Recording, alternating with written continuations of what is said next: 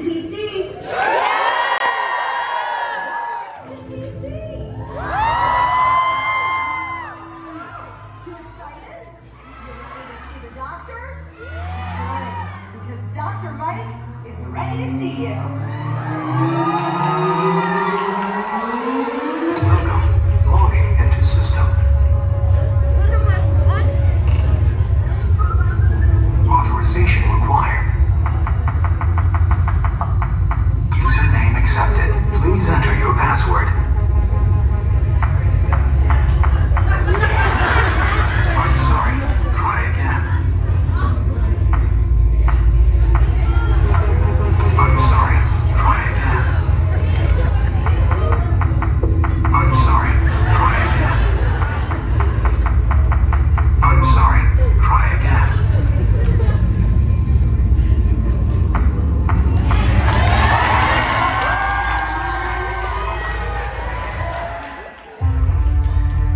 He was born in Saransk, Russia. I hope I'm pronouncing that right.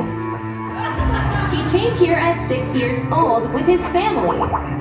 He's a nerd bucket, and his stern Russian father made him study really hard. In medical school, he started a social media account to show that med students can still have social lives. And then, this happened. The term going viral can mean so many things. The most liked doctor. Do you guys know Dr. Mike? Dr. Mike, how are you? You're a real doctor. You don't just play one on TV. Yes. Am I dying or am I living? Which, like Dr. Mike joined us now live from New York. Great to have you. Thank you so much for having me. 21 million followers later, his goal is still the same. Keep laughing, keep learning, and help others to do the same. Actually a doctor, certified. Welcome to Dr. Mike, a live tour. Hey Mike, don't be shy.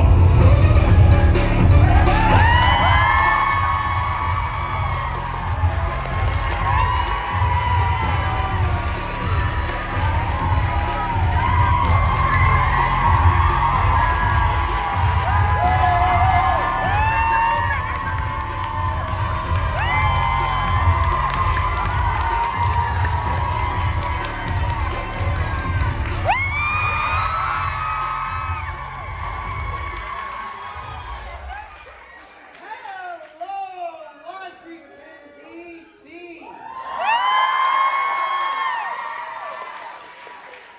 Welcome to the beautiful Capitol turnaround. Who is excited? I know I'm excited. And do you know why? Because you are not 400 individuals tonight. You are actually one collective patient by the name of Washington, D.C., as you saw on the patient portal before. My name is Dr. Mikhail Varshavsky. I'm a board-certified family medicine physician, which means I treat real patients, I went to a real medical school, I took real licensing exams.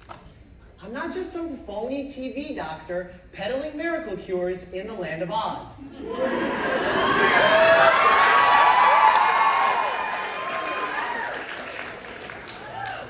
But I'm not just a doctor.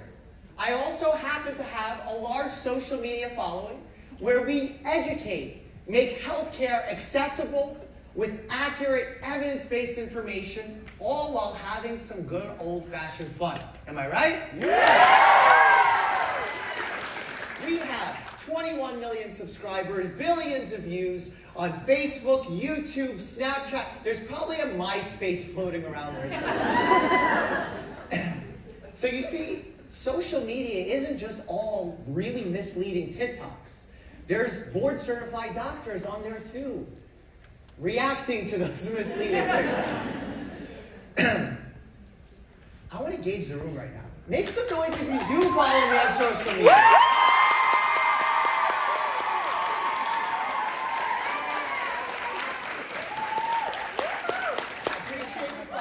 Appreciate the follow. How about make some noise if you came to the show as a +1 because you just got a free ticket.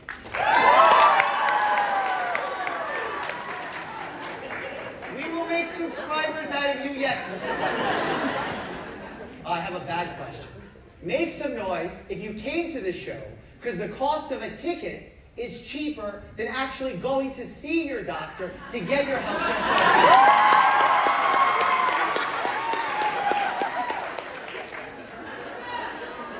I hope that's literally not true. Well, tonight I am going to be answering a lot of your questions. So throughout the show, pull out your phones, go on Twitter, use the hashtag AliveDC, and I will be answering those questions. I will periodically check in on that Twitter hashtag throughout the show. But I have to set some ground rules first, because I see what you guys do in my comment section, and I'm afraid of what you'll do in real life.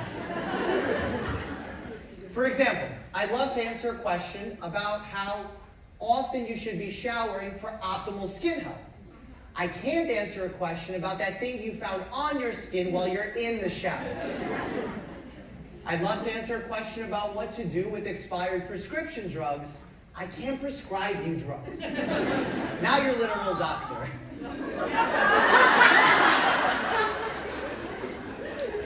I'm not sharing my NPI information. But a good doctor never works alone. Am I right?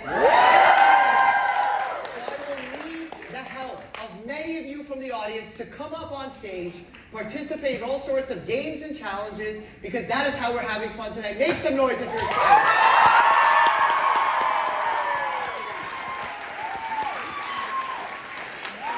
There will also be some familiar faces throughout tonight's show that I hope you're excited to meet.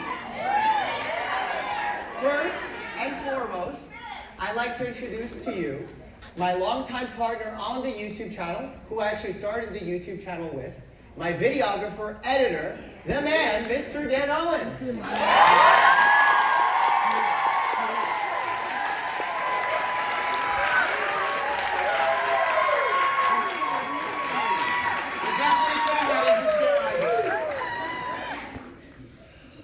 You know who I'm about to bring out, right?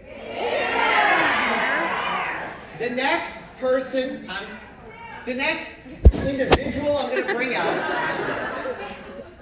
is big. He's furry. He slobbers when he eats. I have more followers than him on social media. He's probably the most popular member of the Dr. Mike YouTube team. Welcome to the stage, Sam Bowers!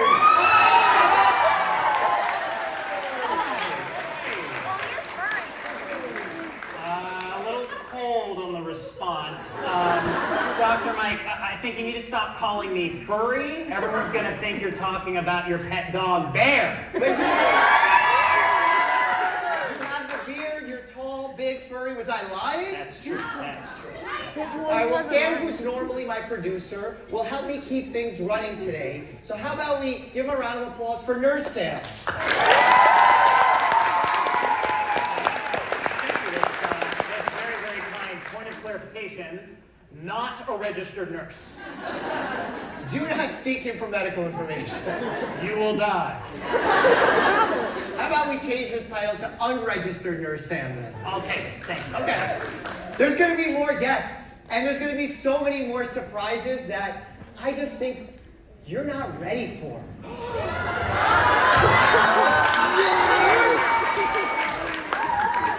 Gosh, Dr. Mike, I'm so sorry, I have no idea how we got out here. Is that the plant that's antagonized me time and time again on the YouTube channel? I just saved. Excuse me, plant. I'm trying to save the light here. What are you doing, bro? We're gonna do this on. We're gonna do this on there.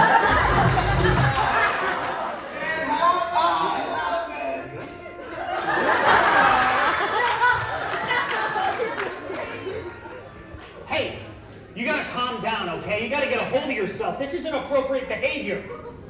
I don't know if I can continue tonight. That might have been too much for me.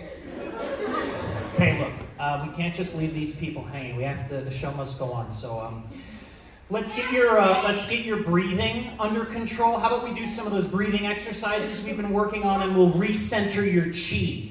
Okay, I guess that's important. Fauci! Fauci! Feel better? Something about his white hair and being in the nation's capital makes me feel so much better. Big round of applause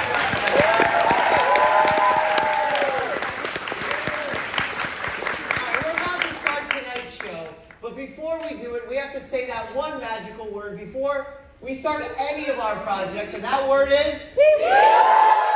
So on the count of 3, I'm going to need everyone to flip your fingers like this, point to the stage, and say Pee-woo. 1, 2, 3.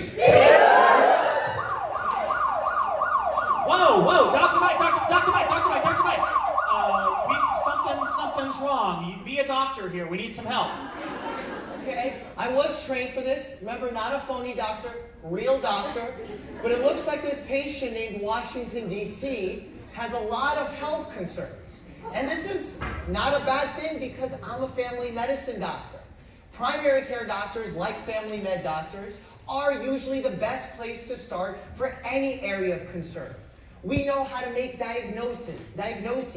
We know how to treat conditions. We know how to explain what those conditions are to you in a language that you can understand.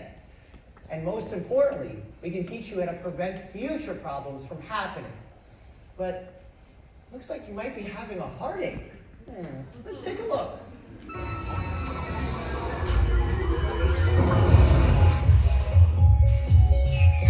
The heart is a muscular organ located in the chest, responsible for pumping blood to and from parts of the body. The heart consists of 4 chambers, 2 atriums and 2 ventricles that work to pump blood to the body through arteries as well as receive blood through veins. Unlike the rest of the body, the heart does not sleep, continuously beating every day and every night inside the chest of every adult, every child and every Grinch until the day they die. Dr. Mike presents The Heart. What is this thing about the Grinch? Is there any veterinarians in the house? Okay. Grinch, is that a thing? I don't think that is no. Oh. Well, see, I told you you're going to learn something on tonight's show. Okay, for this segment where we will treat your heart, I need 2 audience volunteers. Get those hands up. More excited. All right, let's go. Corner versus corner. Let's go. Come on up to the stage. As you can see, we have some beautiful mannequins here, dummies, where we will learn how to perform proper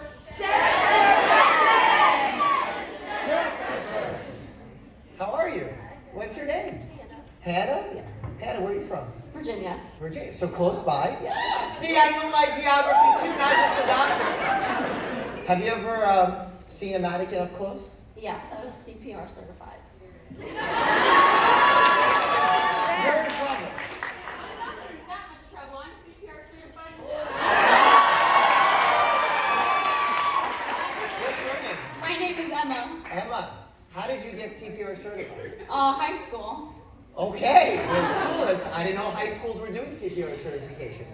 Today, we're going to be teaching both of you and the audience how to perform hands-only CPR, which is incredibly important because 70% of cardiac arrests that happen outside of the hospital happen in our homes. And we need to know what to do when that happens. The first step, and it's not cheating if you look behind me, what should you do if you find a person who is not breathing, pulseless, and unconscious? Chest compression? It's not cheating. Okay, call 911. But you were all night scrolling on TikTok, watching educational content only, and your phone died. What do you do then? Chest compressions. Call 911? How? Your phone died. Help her! Help her! Yeah. Yeah. Who are you gonna ask? Point to somebody quick. There's an emergency. Okay. Them. What's her name? It's Renee. Okay, tell her. Renee, I need to call 911. Don't actually call 911. That can go bad very quickly. Okay. So in order to perform, since I have 2 experts up here, I probably don't need to explain much, but if you want to perform proper chest compressions, you want to interlock your fingers on top of the mannequin and push hard and fast in the center of the chest. Ideally, you should do this to the beat of 100 beats per minute, similar to a song like this. Do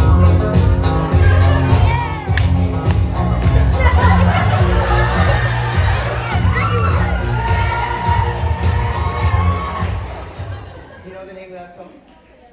Is that what we're going to do to your mannequin? Sure. Okay, so that's actually a little confusing point here, because when you are performing chest compressions, that person is clinically dead. Their heart has stopped. It's a cardiac arrest. So we actually squeeze the heart to push the blood that still has some remaining oxygen in it throughout the body. So we're buying time for 911 Advanced Cardiac Life Support to arrive. And in today's competition, we're going to perform 2 minutes of chest compressions, which is normally what we do in a hospital setting. And the person who gets closest to how many beats in 200? 200? So the person who gets closest to 200 chest compressions is going to be our winner tonight. Big prizes today. Make some noise for big prizes. Start your chest compressions. Oh no! Who gave you a certification? Keep your hands on the chest. Are you getting tired? How tired? 1 to 10. Do you know what number you're on? 10. Cheer and joy, give it a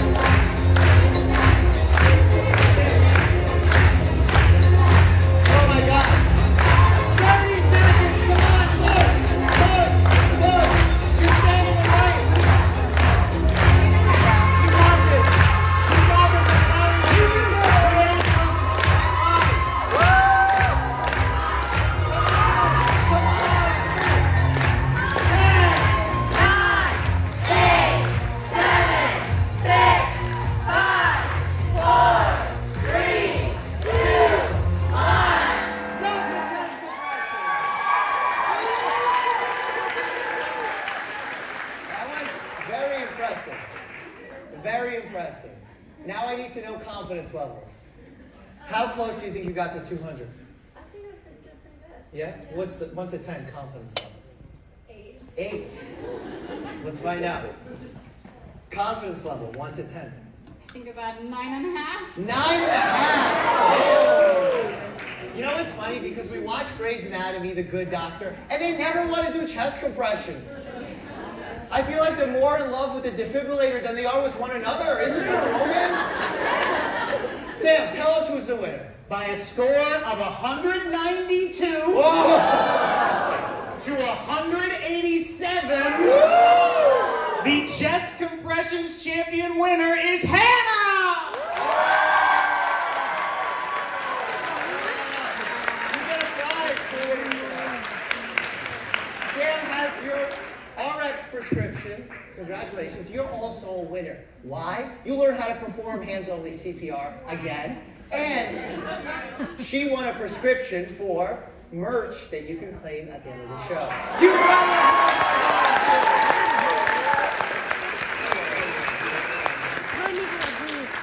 Okay, Boston.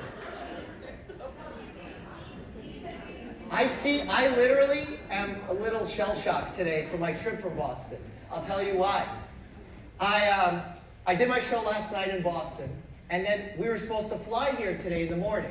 We get on our plane, Everything's going well. Bear's tucked into his seat. We get him a seat as well. And wouldn't you believe it, they kicked us off the plane. So to come here, we had to drive through 8 hours of a lot of traffic.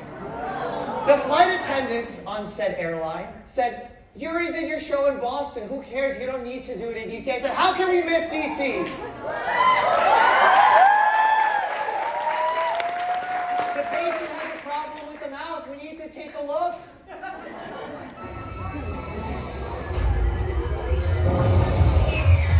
The mouth is an oval-shaped cavity inside of the skull, creating a pathway for food, water, and oxygen to enter the body. The digestive process begins at the mouth, where the tongue and teeth are used to process food. The mouth also has an essential function for speech, creating a direct pathway for sounds created by the vocal cords to escape.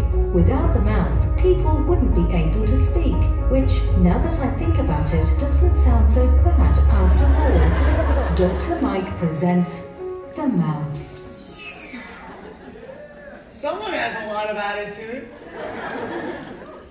What is the one thing we battle on the YouTube channel more than anything else? Misinformation. Exactly. I don't know what else was said, but misinformation. And today we're going to battle the worst type of misinformation. And for this game, I need 2 volunteers. Throw those hands up.